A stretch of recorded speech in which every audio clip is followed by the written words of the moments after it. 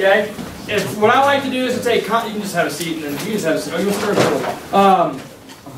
What happened there? Newton's second law of motion, everybody ready? Alright, I don't care. Force. It's a push or pull, right? We're going to get a little bit more intricate than that. We're going to a little bit more detailed. A physical quantity that can influence motion. A physical quantity.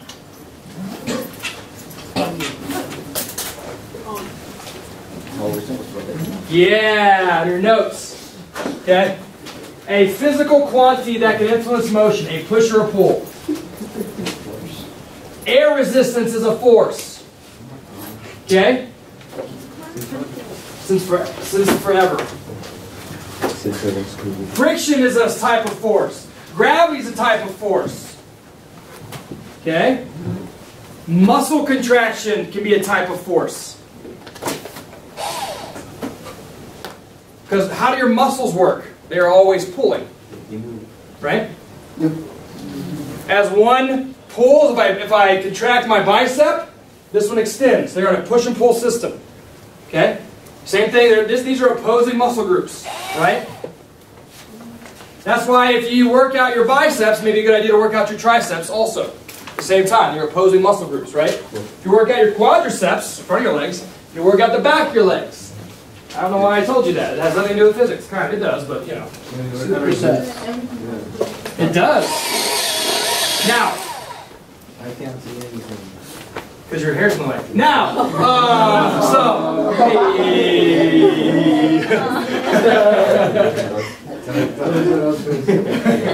Good. Has magnitude. Magnitude is just size. By size, it means a number we can put to it. You with me on that? Has magnitude and direction, meaning it's a vector. Vector is size, how fast you're going in velocity's case, in a certain direction. I'm going 45 miles an hour in a northeasterly direction as a vector. Magnitude. So if I have a force, you can calculate the amount of force I'm pushing on this cart in a certain direction. Pushing it or pulling it.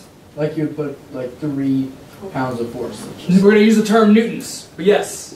A lot of non-scientists like to use pounds per square inch. We're going to use the term Newton.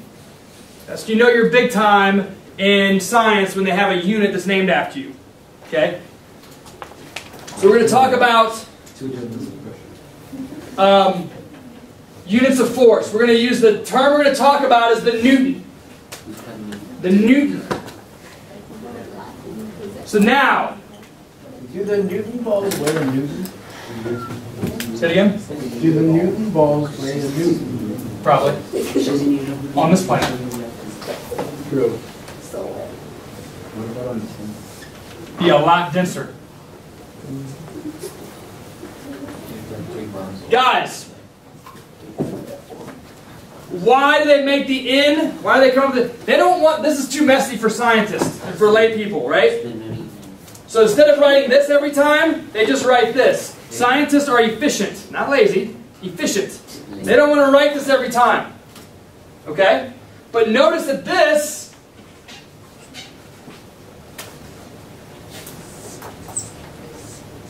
is the same as this. Okay? So it is mass times acceleration. Whoa, that was weird. Something just disappeared? Yeah. Probably. Weird. Because everybody understand that this is a mass? This is the unit for mass right here, right? This is mass. Make sure this is mass. This stands for meters, right? This is where you get confusing. Right? Meters over second squared is what variable? Acceleration. So the Newton is basically mass in kilograms times A, which is acceleration. That's all it is. Mass times acceleration. We're using the kilogram now. That's the SI unit for mass, kilogram. Everybody okay thus far? So instead of writing this every time, they just want to write in for newtons because they want to be efficient. All right? Can I go on the next slide? No. Okay, yes. Okay, I have a question. Hope I can answer it. Okay, so acceleration, is a number, of course. Yeah. And of course, I was just. Yeah, keep on. Okay, so let's say it wasn't moving. Would that mean that a Newton would be equal to 0? Yes. If you have 0 mass, it's going to be 0 on top. If you move 0 meters, it's going to be 0. So no newtons. So if one of them is 0, then a Newton is 0. Exactly. If any of these numbers are 0, the force is 0. Then how do you measure a Newton if something isn't moving? So a force is the amount of pressure you put on something, right? So if I put a bunch of pressure on this, right? I am putting pressure on this, but this thing has mass going in the opposite direction for inertia. So if I push it like you would measure over time and not as a right. So if I have something if I have something pushing this way in a magnitude, and I have something pushing this way in a magnitude, right? This will not show up, but this will move it because it's bigger in direction. Okay, this gets into some complicated stuff.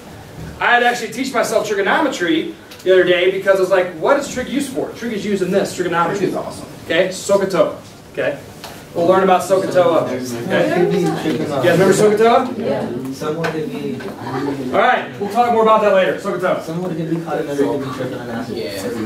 Every recording, by the way. Okay, there you go. Good talk. Now, so define. This is a cumbersome definition I'm going to explain to you. Okay, this is the second law of define. All right, now this is kind of the effect of an unbalanced force. The key word is unbalanced force. To cause the body to accelerate in the direction of the unbalanced force. So if you had to summarize Newton's second law in 2 words, unbalanced force. The first law, inertia. I like to take complicated ideas and whittle them down to the most important information.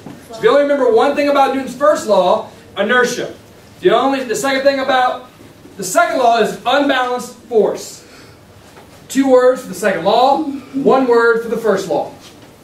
Inertia, unbalanced force. Because if the force is balanced here, it doesn't move, right? This idea of wanting to push and me pushing against is the same. Okay? Vector addition would make it so that there's no. Exactly. But now if I'm pushing, now this is an unbalanced force. I'm pushing this whole thing in this direction. Okay? That's causing acceleration. Okay? So the main word with this is unbalanced force in my opinion. Okay? So here's the idea. That's why the bell ringer. Acceleration is directly proportional to the force. Okay? As force goes up, acceleration goes up. Directly proportional. The same. Goes the same direction. And the force is inversely proportional to the mass. As mass goes up, what happens to acceleration? Goes down. Everybody see the difference now? So for me, from the spring rugby season, I want to lose about 10 pounds. Right? So I am carrying extra weight, mass, that is causing my acceleration to not be at an optimal level. Because it's not muscle, it's adipose tissue, which is a code for fat. Right? Yes? Wouldn't that just... Okay, so let's say you gain muscle, wouldn't that add mass? That would be great. Yeah, but that's the right type. That's something that can cause more force. You with me? That muscle can add force. So the force takes... The muscle can add force. However, if it's fat, right? It's fat, it's not adding any force. So you want to lose 10 pounds of fat? Exactly. Do you know your body's like fat BMI? percentage? I don't. The only way I can do there's 2 ways to do the calipers. It's pretty accurate. The best way to do is water displacement. So I'd like to do that at some point in time. I don't know what it is. So it'd probably be too higher than I should. I don't eat clean enough. I don't eat clean enough. I need to eat cleaner if I want to lose more weight. Okay? It's all about diet. Does everybody understand this though? Acceleration is directly proportional. As one goes up, the other goes up with force. Okay? Well, I'm going to show you guys 2 graphs that will summarize this well for you guys. If you understand this, good. Then if you don't understand this, the graphs will help. Okay? The graphs will help. Hopefully today's bell ringer help when I talk about inversely proportional and directly proportional. Okay? Because those are important to understand. If I say it has a positive correlation, that's the same thing. As one goes up, the other goes up. If I say a negative correlation, as one goes up, the other goes down. Positive slope, negative slope. You with me on that? Positive correlation, negative correlation.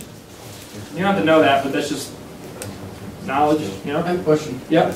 How does an explosion produce that much force? What type of explosion? Like just Like a microwave. Like a grenade, how does something that small? Yeah. like is it just the chemical reaction? It's a multitude of things. It is it's basically, so it's combustion. A lot of times it's combustion reaction. It's packed so close. So it's pressure. PV equals nRT, right? All of that's related to the pressure really high. It's going to make the explosion know where to go, except for a certain direction. It flies out there. It gets more complicated than that with more sophisticated the bombs get. Okay? I don't get too in-depth in bomb making, right? Especially while we're recording. You know what I'm saying? All right. Now, I want you to write this out. Right? Draw. Oh, wait. Wait. Now, this is a force versus acceleration graph. So imagine that acceleration is here and force is down here. Accelerations is here, mass is here. So this is as this goes up, this goes down. As this goes up, this goes up. So draw those graphs, please. And this will help you. You'll see this on a quiz. Right? So this is direct, right? Directly proportional. Directly proportional. This is inversely proportional. Yeah? Positive correlation, negative correlation. This is a negative slope? Yes, negative correlation. Positive correlation. That's some stat stuff, which I think you guys are doing in Deanna's class. It's statistics. Yep, standard deviation. I taught statistics when I was a supplemental instructor at the college level. So if you have any, I really like statistics. No, I was an undergrad that was helping other kids that struggle with it in college. I got paid for it. Okay. You get credits for that too? No, I just got paid. I got paid like $10 an hour, which wasn't bad. Just sit there and do my homework. Did you do work or no? No, huh? What? You didn't do your work at all. You just chilled or what? I just chilled until people need help. So I took the class, and the guy asked me, the professor asked me, "Hey, would you be willing next semester to help out students that struggle?" Like, yeah. Oh, I can do that. All right, everybody have this written down that wants to? Was that a meh? Meh. Can I go move on? People are still writing. That's okay. You sure? No. You're not sure? A whole copy of somebody. I don't want to. I got it. Everybody else still writing stuff down? You good? You guys good? Everybody good? All right. All right, toolbox. Go to your toolbox. Oh, not that. Ay, no me gusta. Yeah.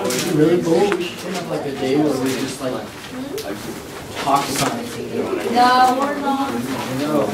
So I had a kid, my other school, a long time ago said he just wanted an hour just to ask random questions.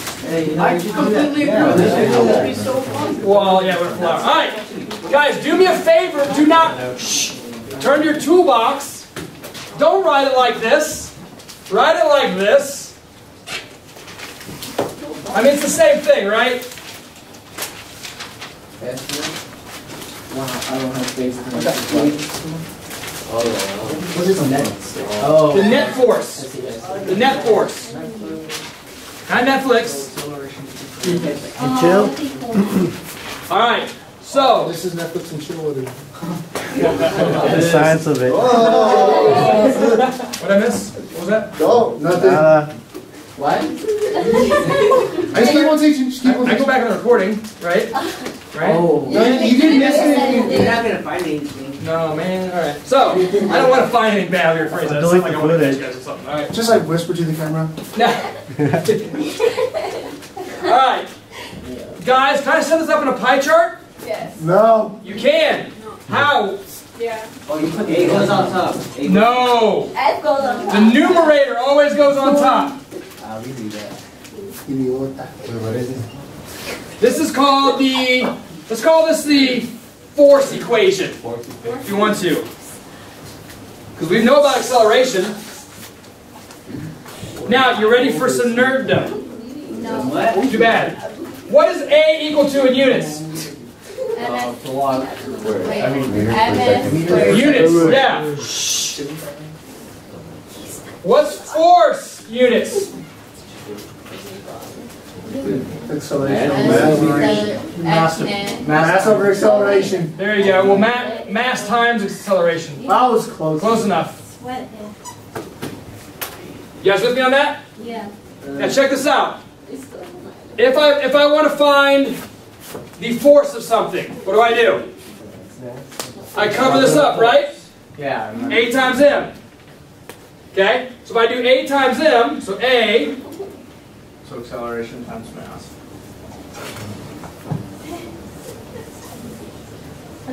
what's that going to be equal to? This right here, right? Everybody see it? This is very valuable for you guys that can see this, the mathematics involved, the stuff canceling out. Because then you don't have to memorize equations. You're like, okay, I want to get this unit. I want this crap to cancel out. You don't have to know any equations. Okay? Towards the end of the year, I hope you're like, okay, your dimensional analysis is good enough, like, oh, I want those units. So you don't have to look at equations at that point in time. Okay? Then you can just like, oh, I want these units. Because I know my units. I can get things to cancel out algebraically through dimensional analysis. Alright? If you don't know how to do that at the end of the semester, it's okay. But hopefully you can. Alright, good. You're doing good so far. Everybody has this written down? Yeah. Wait. Mass. Now wait. No, go for it. Oh, so if I want to do acceleration, it would be this. Net divided by mass. Right? If I want to figure out mass, it's force divided by acceleration. Gotta know how to use these pie charts if you're not good at algebra. Gotta know them. And you've got to be able to set them up. Because henceforth, you will not be given pie charts on quizzes. You'll have to create your own. But that's easy, right? You make a fraction, the numerator goes on top, the other two go on the bottom. Muy fácil. Fácil. It's fácil. I said fácil. No? I said Fácil fácil. o fácil? Muy fácil. Muy Fácil. fácil. Fácil. Muy fácil. Glad we're recording this. Okay, so. Mr. Smith's ignorance of Spanish. Anyway. I have not been doing Rosetta Stone in a while. I've kind of slacked on that. No. Alright. Wasn't it like 5 million? No. God, no. Everybody okay thus far? You get enough views, YouTube will pay you. Exactly, no, I know. You gotta have more than 1,000 cents. You get like double for teaching.